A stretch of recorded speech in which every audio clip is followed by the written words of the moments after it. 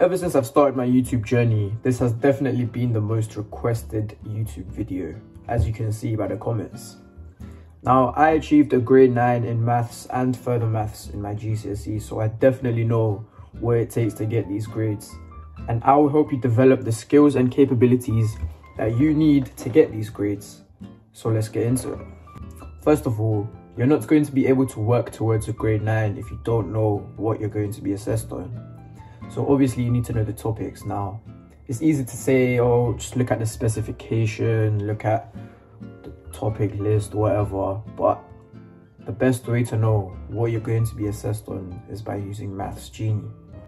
Maths Genie very effectively differentiates the topics between the grade levels, from grade 1 to grade 9. They come along with practice videos to watch to help you understand the topic, practice questions to help you master the skills to be able to understand how to answer the questions, and a mark scheme to go over them and mark them yourself. Now, this is a very good way to help you prioritize the grade 8 and grade 9 topics, which are very difficult. By practicing these topics effectively using the practice questions that come along with it, you are able to help understand and build the knowledge about these topics so that when they come up in your exams, you know exactly what to do.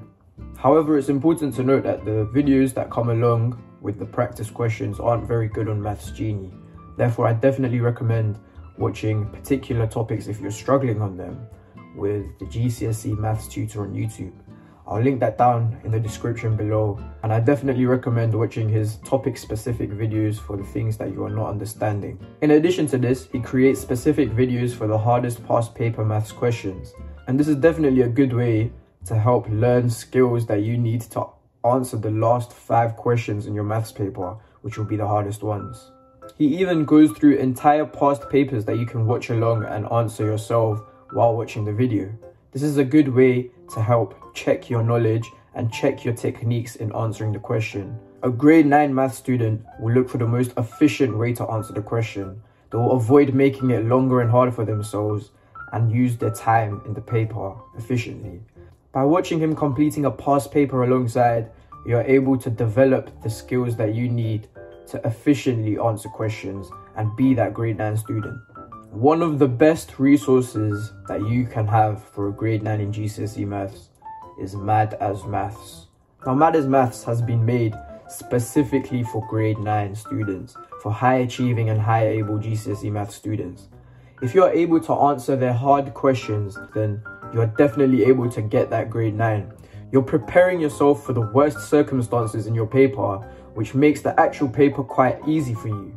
So definitely check out Mad as Maths past papers, where it only includes grade 9 questions. If you join the 9 Stars Discord server, we can send the file to you.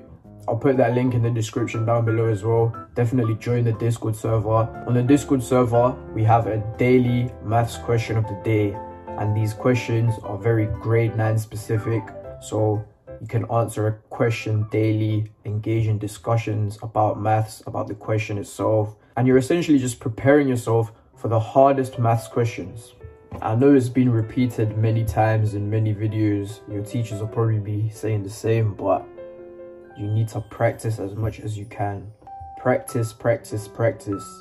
Practice the past papers. Practice specific questions using Corbett Maths or Maths Genie.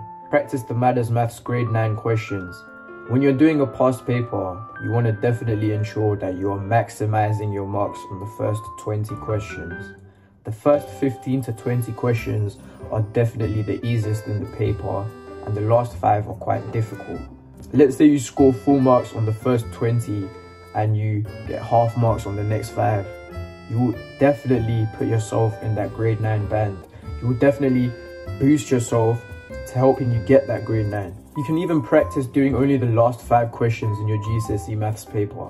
When you are marking your past paper, make sure you are being as harsh as possible. Don't let any small mistakes slide through and be like, oh, I basically knew that, you know, like, it's not gonna matter in the actual test, I'll get that right, whatever. You need to be as harsh as you can on yourself, and this is the way you're going to develop discipline in answering the questions. If you're missing out lines of working, you don't want to give yourself full marks when there's marks available for it. Another important thing that you need to develop is speed. You want to be able to work as quickly as you can in your maths paper. Don't let time pressurize you. If you let time pressurize you, you will end up making silly mistakes and losing easy marks. You really need to maximize your marks on the first 20 questions and answer these as quick as you can, so you have time to think about the last 5 and you're not feeling rushed or pressurized to answer them as quick as you can. You might even get to the point where during your exam you start to stress, you start to think that you don't know how to answer a particular question, when realistically you do, but you're just worrying so much, you're so anxious that your mind is not functioning properly. So definitely work on speed. Don't get comfortable during your paper. Work as quick as you can, even if it's an easy question. You can always come back and check. This leads on to my next point. You need to have enough time at the end to check over particular questions. Questions that are offering high marks to you. Questions which you may tend to make mistakes on. You don't want to be the person that finishes the paper exactly at the end of the timer, because maths is the one subject where no matter how good you are, even if you score full marks on all your unit tests, it's easy to slip up and make a silly mistake. So definitely leave enough time at the end to be able to go back over your questions and check your working and check your answers.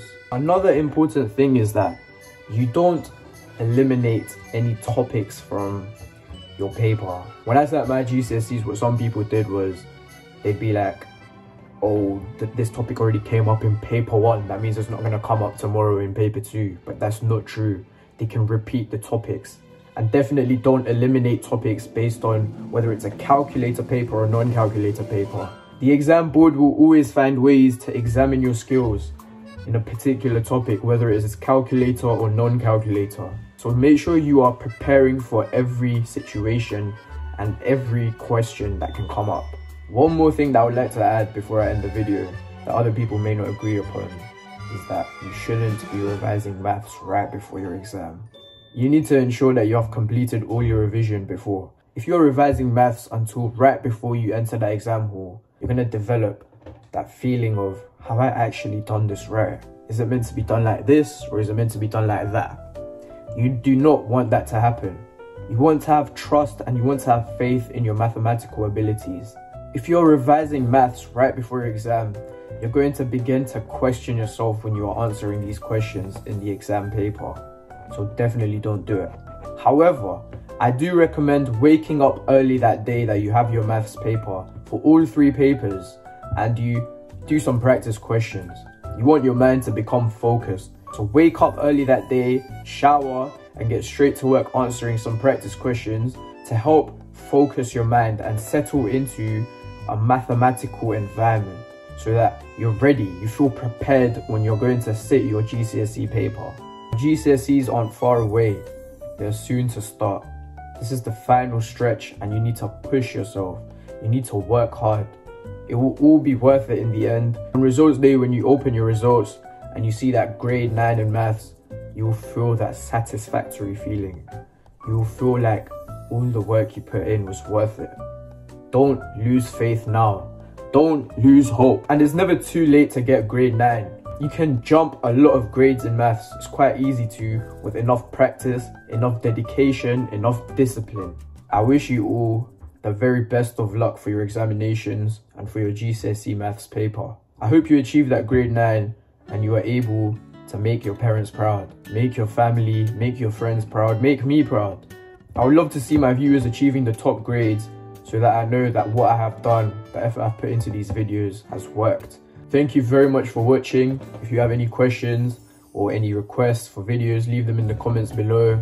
And definitely join the 9 Stars Discord server. Drop a like on the video and subscribe. This really helps me. It will only push me to make more videos like this for you guys. Thank you very much for watching.